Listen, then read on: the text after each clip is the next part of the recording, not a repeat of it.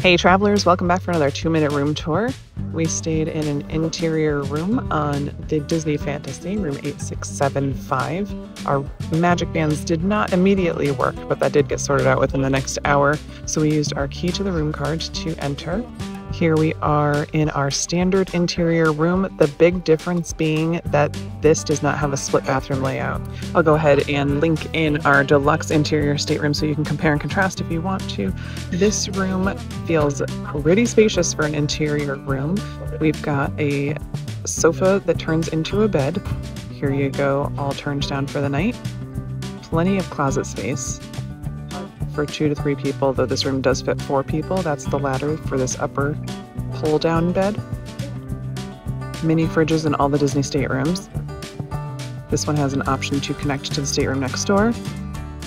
And we've got our magic porthole over the queen-size bed that can be separated into 2 twin beds. The left side of the bed did have outlets, the right side did not, but there were plenty more outlets in front of the desk area. Thanks for watching.